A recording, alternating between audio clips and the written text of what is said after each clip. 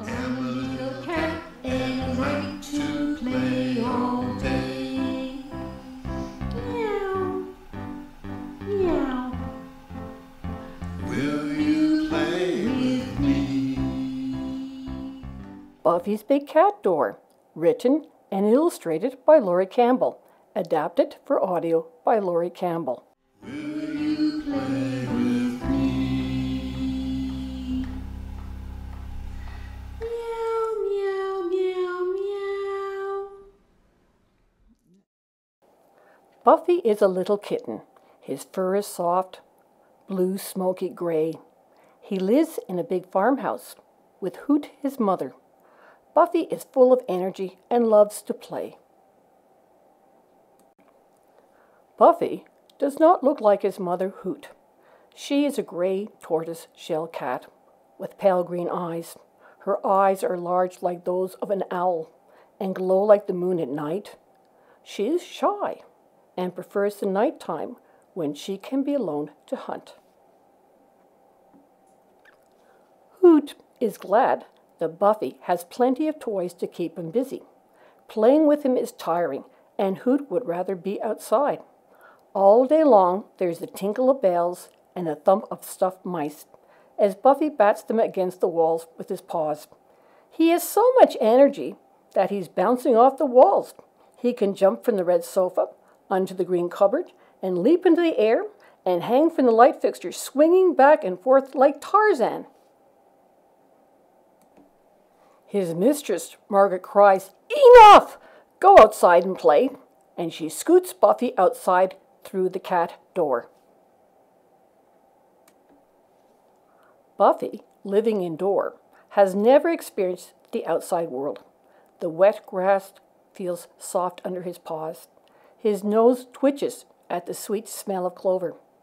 Underneath the lilac bushes, Silky and her 3 tiny fluffy chicks peek from the undergrowth. Buffy reaches out his paw to play. He quickly draws it back when the mother hen attacks him with her wings and sharp beak. The hen sees Buffy as a threat to her chicks. Buffy runs away. 3 white-crowned sparrows perched on a cedar hedge fly away. They also see him as a threat. The blue jays drop acorns on his head. They call out, silly cat, go back inside where you belong." The black squirrels, sitting in a nearby tree, scamper to the higher branches. Buffy climbs up the tree, trying to reach them. He loses his balance and falls onto the ground with a thud. A little red squirrel, sitting on the edge of the bird bath, tells him, "If you want to climb a tree, you have to flatten your body against the tree. Then raise your bum up and push yourself up the tree." Buffy says, "Thanks for the help." Then he says, "My name is Buffy. I would like to know, why are you so nice to me?" The red squirrel answers, I just moved here, and I'm the only red squirrel. I know what it feels like to be new. I'm Squeak. My mama calls me Squeak because that's the noise I make when I get excited." Buffy is excited to have a new friend. He asks Squeak to come to his house to play with his toys. Squeak is happy to come. He has never been inside the house. Margaret catches the 2 trying to sneak into the house through the cat door. She shoos them outside with her broom. Squeak lets out a series of sharp squeaks and scurries up an oak tree. Buffy is left alone again without a friend. Buffy sees what he thinks is a black and white cat. Buffy says, "Hello, my name is Buffy. Would you like to play with me?" Buffy catches the skunk by surprise. Startled, the skunk jumps. There is a strong odor. Forgetting his manners, Buffy asks, "What is that smell?" The skunk replies, "I'm sorry, but whenever I am surprised, I make a bad smell. That's why everyone calls me Stinky. It's very hard for me to have friends." Buffy says, I'm having trouble making friends too.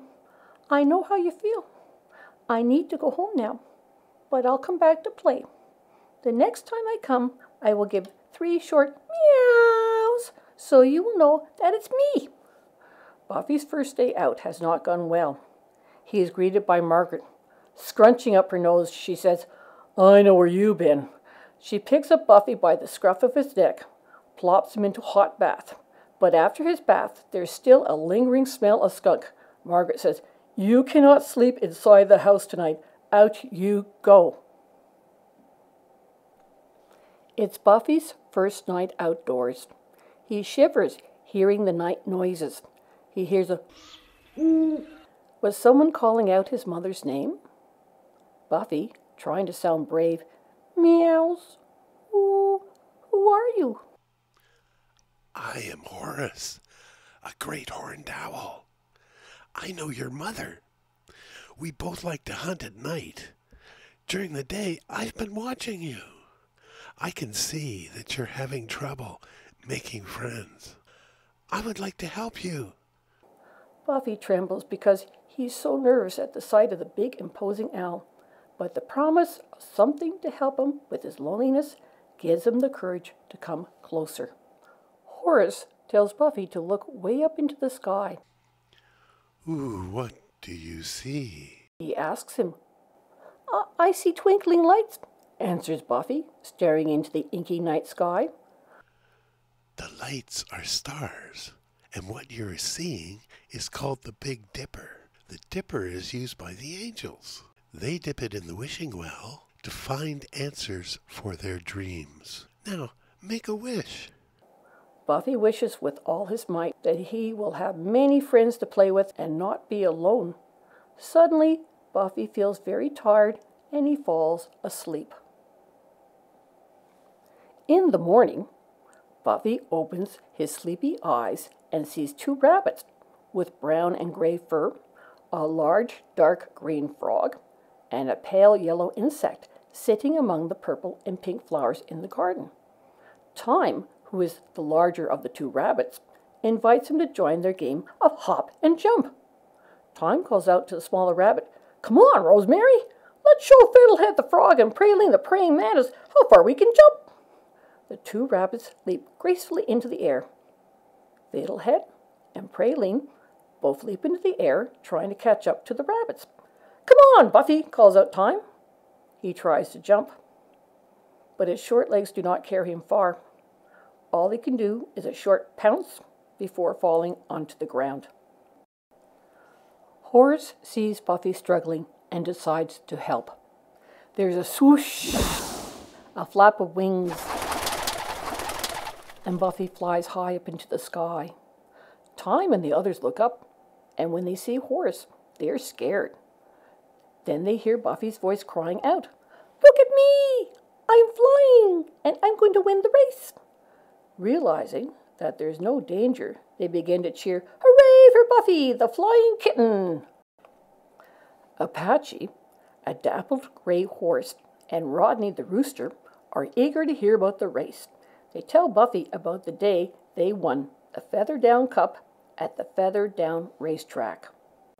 Apache, closing his eyes, says, I remember the voice of the announcer calling the race. Apache is leading by a nose with Spirit of the Wind close behind as they round the bend. Folks, this race will be too close to call. The crowd went wild and screamed when Rodney and I won the race. Puffing up his feathers, Rodney crows, saying, Yes, we were the dynamic duo. Buffy likes the fast-paced action of the story. He asks Apache if he may pat him on the nose.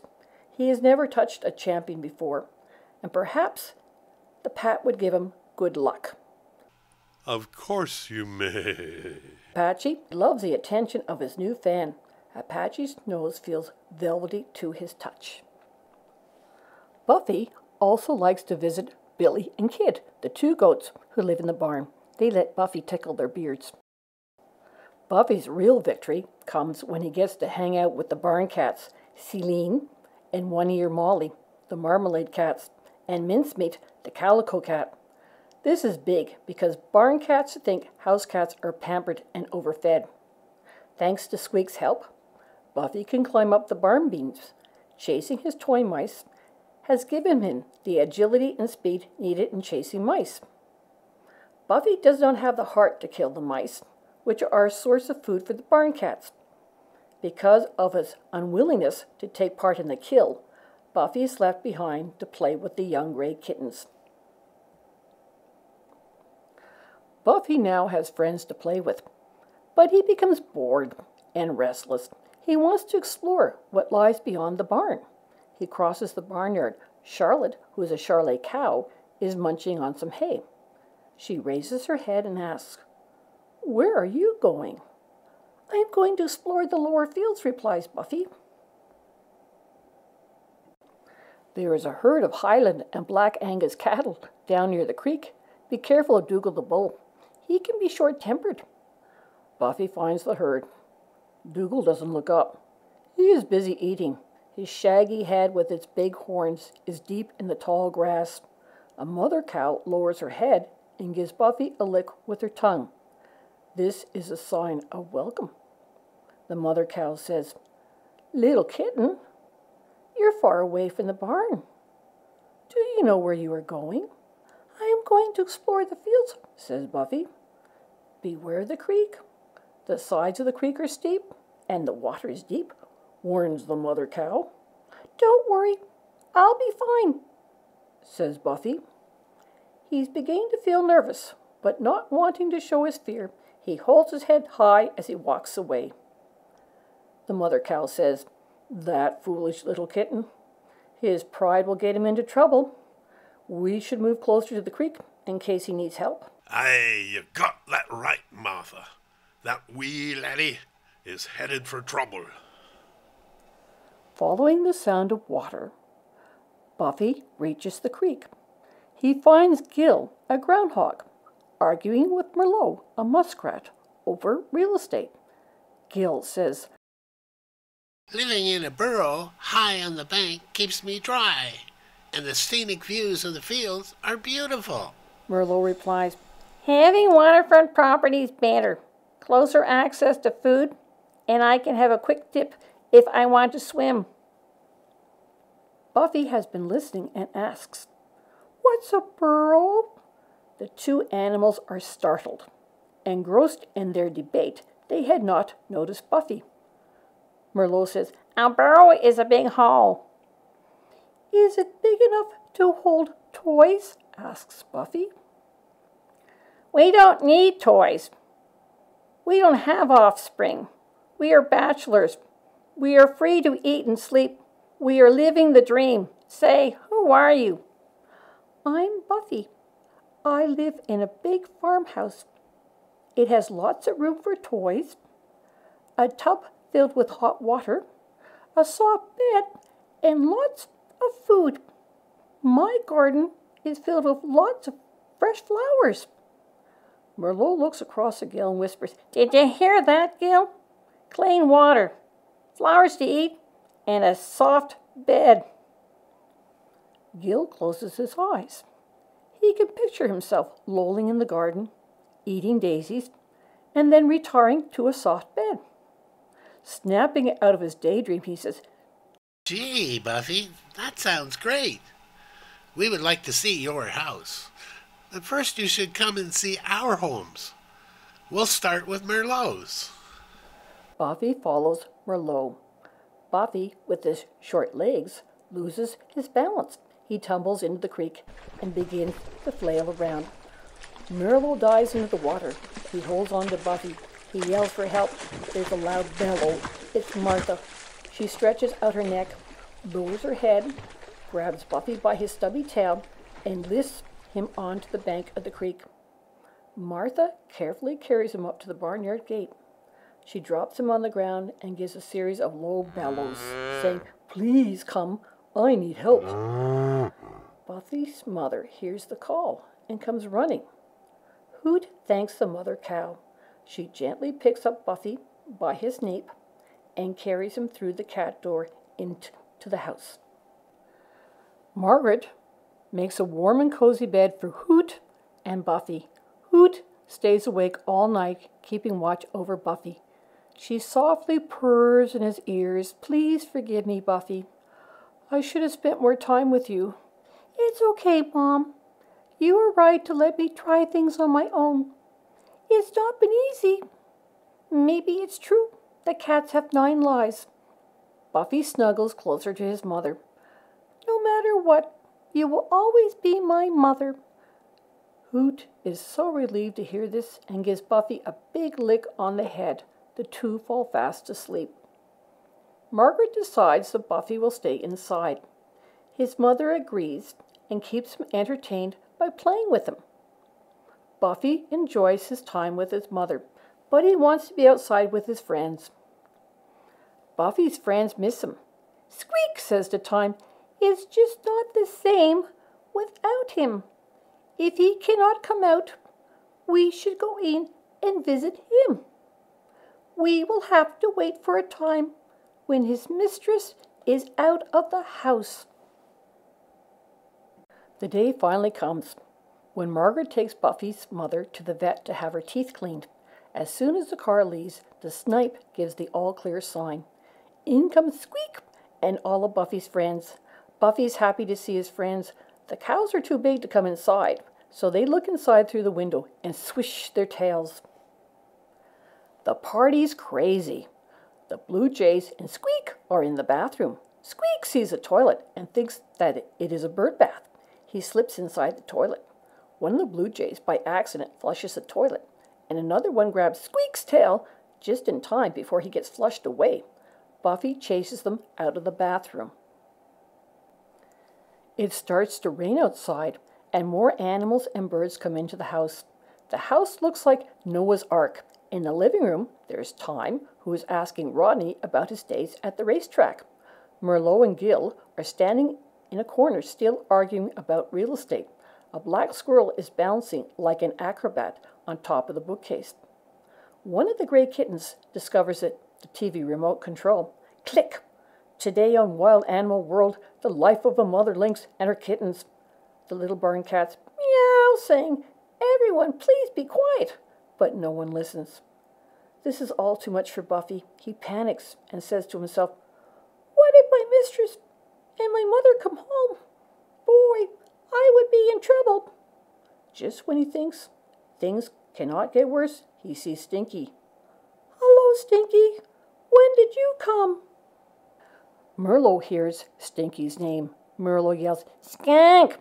Stinky's here. I have to leave." He makes a beeline for the cat door. He is quickly joined by the others, all trying to get out the door at the same time and away from Stinky.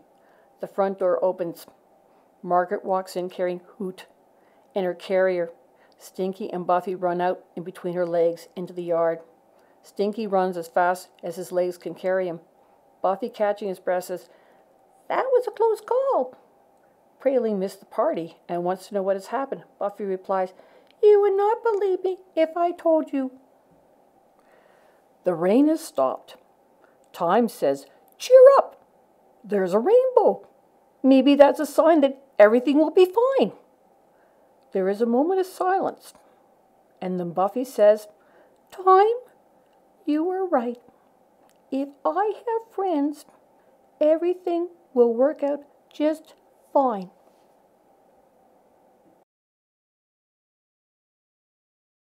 My name is Buffy. I'm a little cat, and I like to play all day. With my paws up and my nose against the wall, tinkle, tinkle, tinkle, sing the tiny ball. "Stop!" cries the mistress, "the noise makes my skin crawl." I don't listen to her call.